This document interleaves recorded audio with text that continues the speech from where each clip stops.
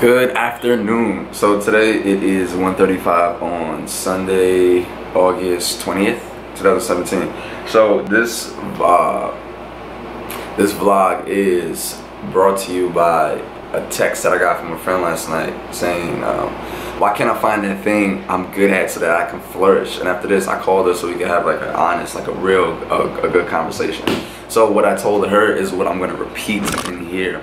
And basically I told her that, like, whoever you admire from what they do in life, you start out with a hobby, right? A hobby is something that's fun for you to do. You don't really have to put much thought into it, and it's a relaxing activity, or it's a relaxing activity that brings you happiness. That's where the main root is, happiness. So you take a hobby, right? You practice it, you do it over a long period of time, and then you become really good at it. Now when you get really good at a hobby, people will tell you like, oh, don't do anything you're good at for free. How do you turn a hobby into a career? So a hobby is something that brings you happiness and that you're passionate about. You do something that you're passionate about consistently, and over time it's going to develop into a skill set. A skill set that you have that nobody else can do. So that's what separates you from everybody else. And the other thing I told you about what separates you from other people in the same industry is passion, and it is energy. So have passion, have energy for a hobby. Turn that into a career. You turn that into a career by just doing it every single day. And then when people admire what you do, then people are going to start paying you for that. So I told her that if you're doing stuff for the instant gratification, that's not where you should be starting at.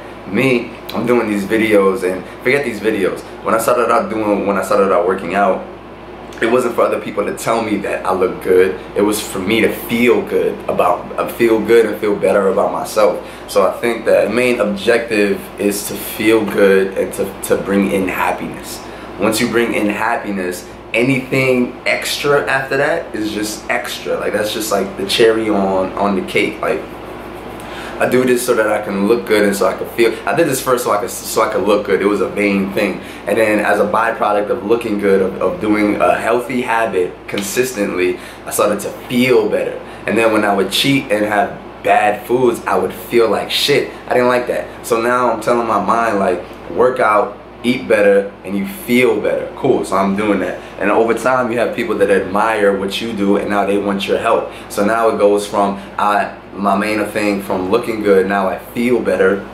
So now I want other people to feel the same thing, because I felt weak and I felt useless and hopeless, and now I feel I have like a purpose, and then I'm useful, and then I can help others. So then it turns to like, I just want to help and I just want to teach.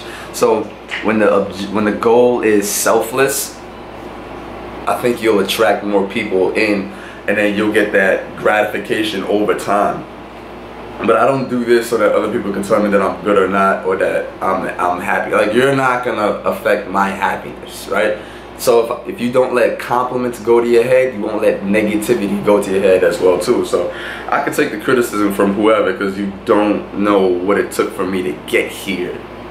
And that's what I tried to tell her. And also another thing was, she was saying like she wants someone to guide her in the right direction and tell her what she's doing is correct. And I said, you gotta gauge it from like the feedback. Like, when I put something out, if I don't get no feedback from it, it was shit.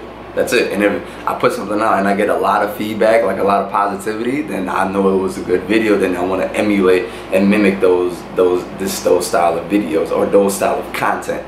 So I told her, stop waiting for, nobody's gonna force feed, or nobody's gonna help walk you, like, nobody's gonna help you figure out what you're good at. That's on you.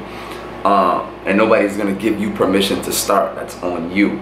So I think when you have to treat something that you're passionate, like, you have to be passionate about something. Like, it's something I want to do every single fucking day. It's like, if I didn't work out and I didn't eat right, I'd feel like shit, and I'd look like shit, and I would be unhappy, and I would be back to being depressed. So I'm gonna do everything in my fucking power to not go back to that dark place. And that's what I told her. It's like, you just gotta, like, you gotta be obsessed over it, like that person who ain't texting you back. Like, that's how crazy you have to be about your passion. Alright, if you like this video, if it helped somehow, please like, comment, subscribe, share. Keep dreaming, keep believing, keep working, be somebody. Let's get it.